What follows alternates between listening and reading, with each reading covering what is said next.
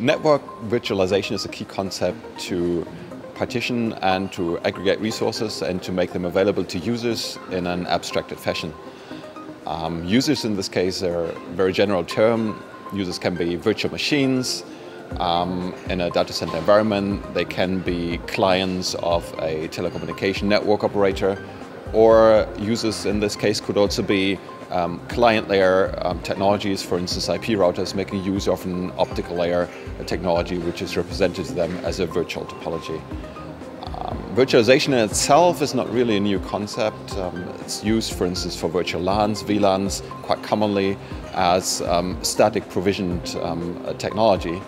What is really new and where innovation is required to make virtualization available through programmatic means and in an elastic fashion so that people can use virtualized networks as part of an overall elastic IT infrastructure.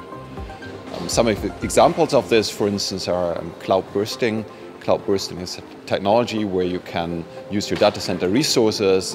If you need more external resources, you could, for instance, go to a public cloud data center, for instance, to Amazon, require additional resources. And what really is missing is the kind of link between your internal data center and the external data center in order to get your data over there and in order to set this up in a quick and elastic fashion. If you think about big databases, for instance, a terabyte of data which you need to transmit over a link, you really need to have the capability to configure your network in an elastic fashion in order to get the data over there in a quick time. So if you think about a terabit, if you just think about 100 megabit connection, this can take more than a day.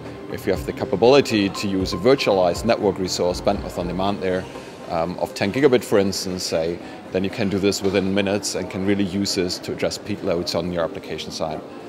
Collaborative research in the overall framework here is important because it helps to really discuss architectures and use cases.